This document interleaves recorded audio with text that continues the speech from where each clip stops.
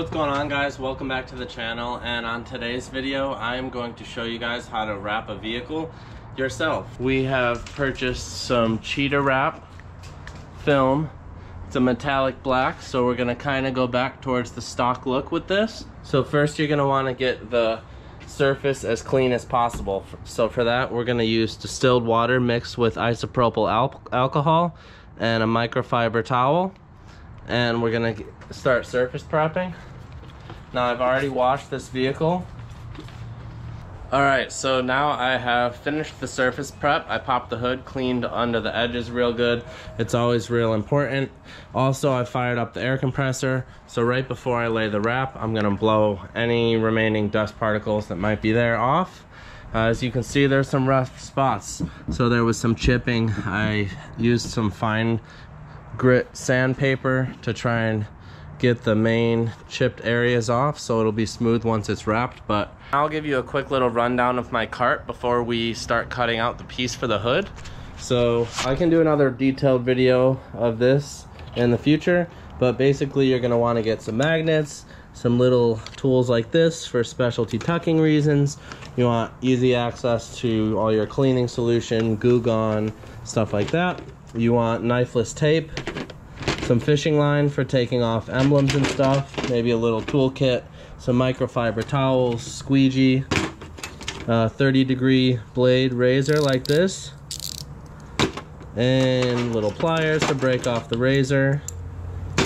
That's about it, guys.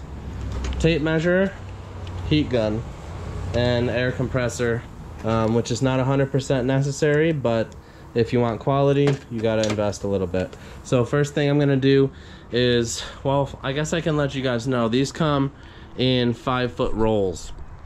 And so now I gotta make sure that this 5-foot width is gonna be big enough for this hood. It needs to be almost 7 feet wide this way, and it's a little over 4 feet long. So almost there, that's about right.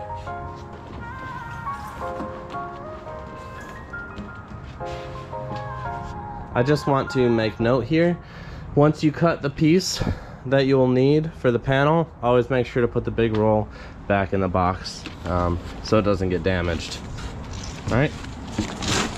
Okay, so I also want you to see a lot of films have a direction posted on it.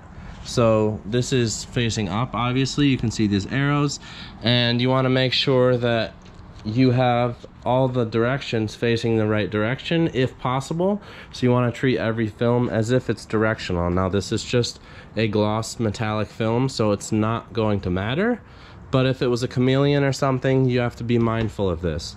So I'm going to roll it out now and get started.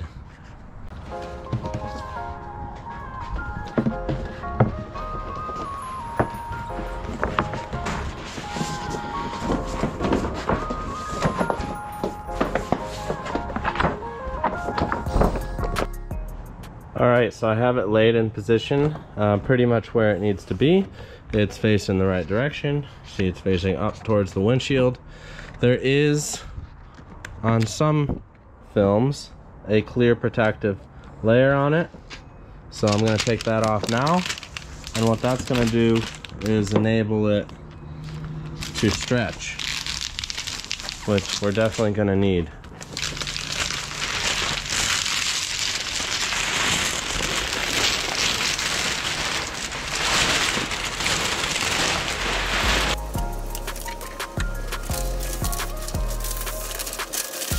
Then you want to make sure you have some anchor points to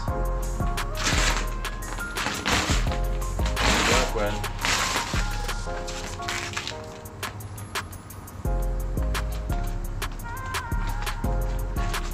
So right here, and make sure this is nice and down in this corner.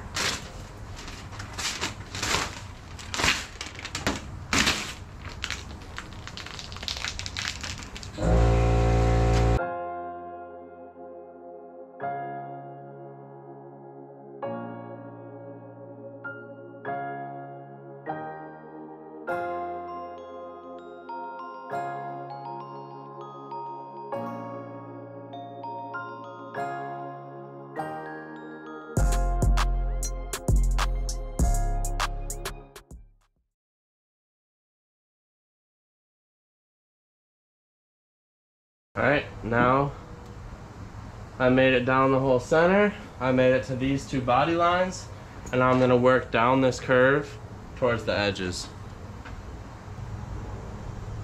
Now you don't want to stretch it over the gap here. You want to lay into it. Okay guys, when you get to parts like this, a lot of this is not needed, and when I'm going and trying to stretch on this corner, it's going to cause tension in a lot of areas that's not necessary. So I'm going to start to trim this away. Now I've trimmed a lot of this excess away on the corner, so it's going to be a lot easier for me to lift this up and lay down into this here.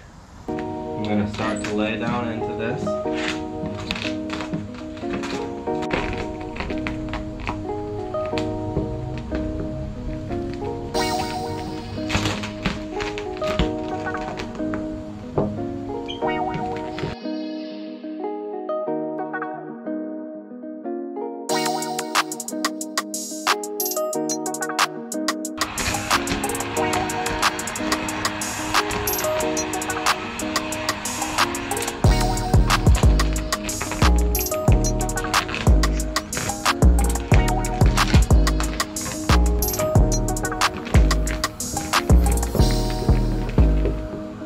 As you can see, I got the whole thing laid down, but what I want to show you specifically is how to do these edges here.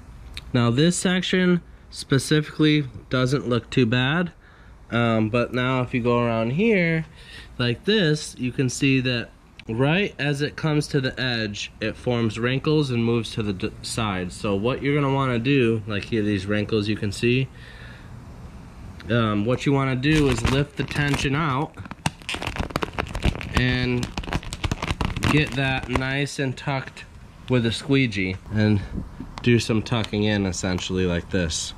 And then once we get it all nice and tucked with no wrinkles across the gap, we'll do a nice little razor cut. Made some progress around all these corners. You can see I'm basically just going around the edge, making sure it's nice and tucked. You can then go ahead and start to make your cut in the gap. And you want to, of course, be careful not to nick any of the original paint.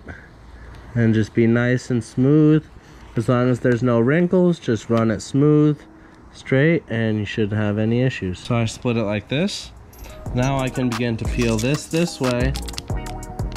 And I'll work this back. And I'll peel this way. And work it towards the corner. Now there's less tension. I can lift this up, tuck it down around this edge nice, no wrinkles over the edge. Then we're just gonna pop the hood and we'll get a lot nicer access to be able to finish up this tuck. You can just heat it up a little bit, use your finger, get that all nice and down. Same thing with the side here. And heat all this on that corner. As long as you don't have a bunch of excess, you'll be able to get that right up in the edge. If you like this type of content, give me a like, comment, and subscribe. Let me know your feedback. And if you want to keep seeing these wrap videos, I'll post more. Thanks.